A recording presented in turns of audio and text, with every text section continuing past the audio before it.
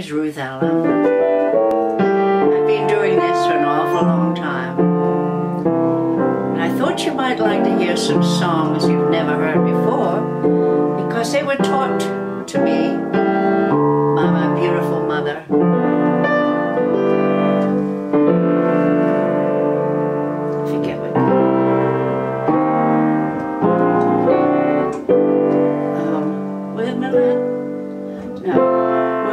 I'll do it now. With my little wigger-wagger in my hand, I climbed out of the window, and upon my soul up a telegraph pole. Oh Lord, love me with me face as black as coal.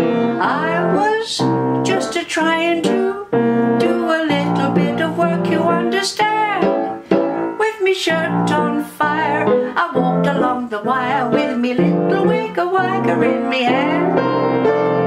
Don't ask me what a wigger-wagger is.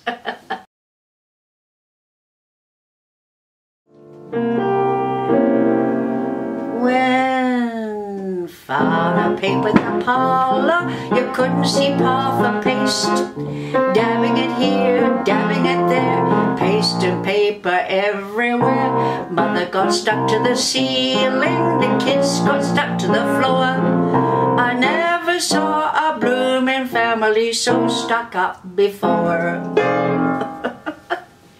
And these are all music hall songs sung by the comedians on various shows on at North Stage at that time. So I hope I'm amusing you. It amuses me anyway. Okay? Thank you. In Hans' old mill, his 3 black cats watch the bins for the thieving rats. Whisker and claw, they crouch in the night, their 5 eyes smouldering green and bright. Squeaks from the far side, squeaks from where the cold wind stirs on the empty stair. Squeaking and scampering everywhere.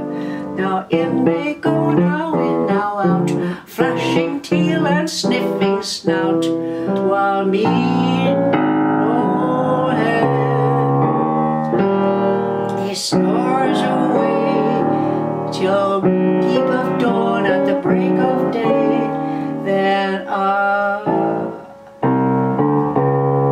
he climbs to his creaking mill. Out come his cats all grey with meal.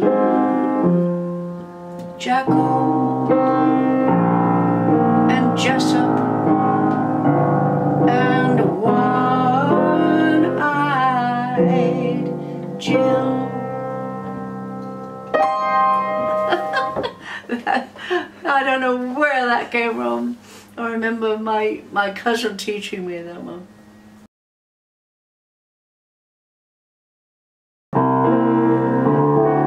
My old man said follow the van and don't dilly-dally on the way. Off went the van with me all packed in it. I followed on with me old cock linnet.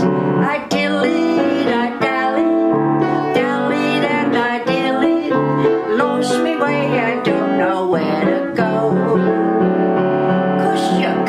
Trust the specials like the old time coppers when you can't find your way home.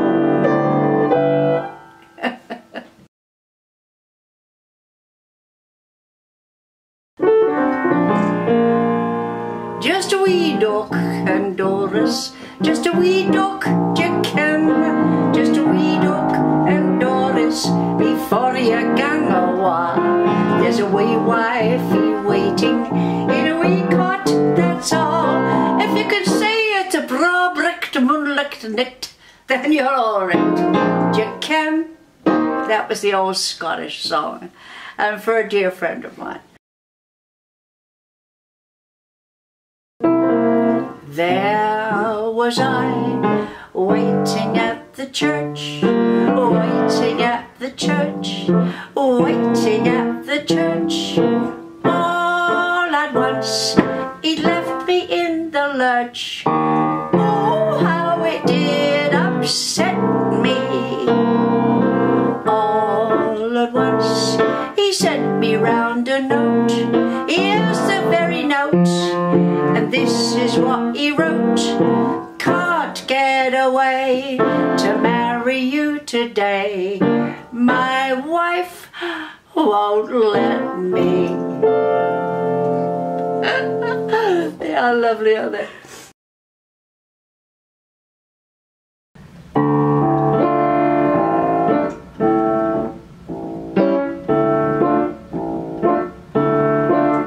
I had a dream last night that filled me full of fright.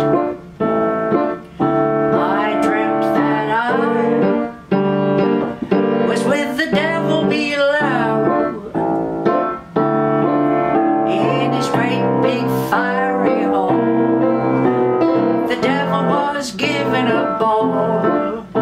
I checked my coat and hat, started gazing at the merry crowd that came to witness the show.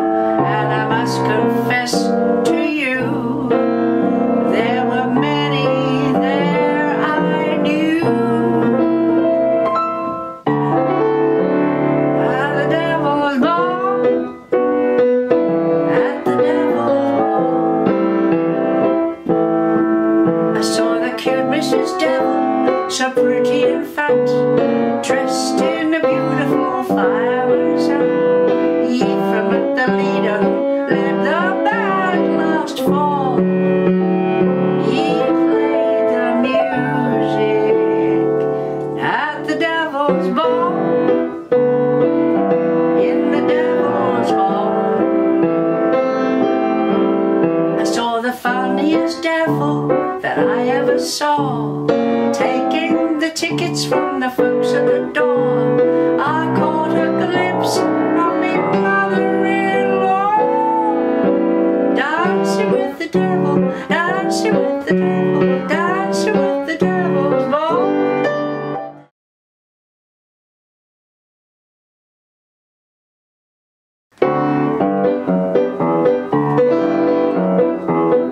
Johnny O'Connor bought an automobile.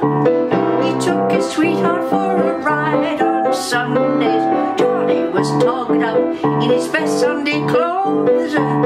She nestled close to his side.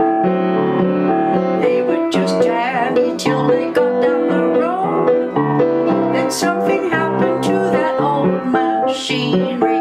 That engine got his goat. Off came his hat and coat. Everything needed repair. He'd have to get under, get out, get under to fix his little machine. He was just dying to cuddle his queen, but every minute when he'd begin it, he'd have to get under, get out and get under, and he'd get back at the wheel. A dozen times he tried to hug and kiss, and then that darn old engine, it would miss, and then he'd have to get under, get out, get under to fix up his little machine. Oh yeah, he'd have to get under, get out, get under to fix up his little machine.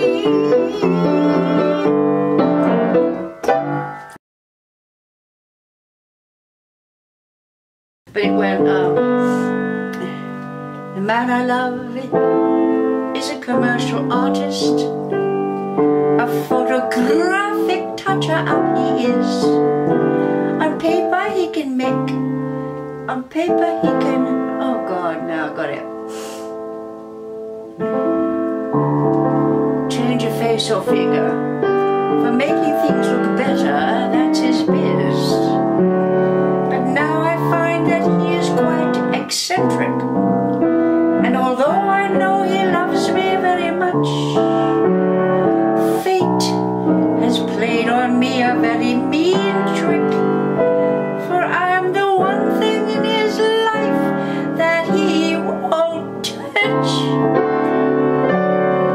a photographer sends him a picture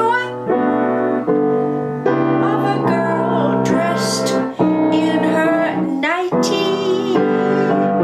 He'll take his brush and wash her into a cellophane sleeve. He'll squash her, but he never retouches me. And it goes on like that with what he does with his wonderful art, you know. I'm gonna get my own picture taken. An exposure he's gonna see. But it does seem such a pity when he's touching up my eyebrow that he never retouched me, not even with gloves on. He never retouches me.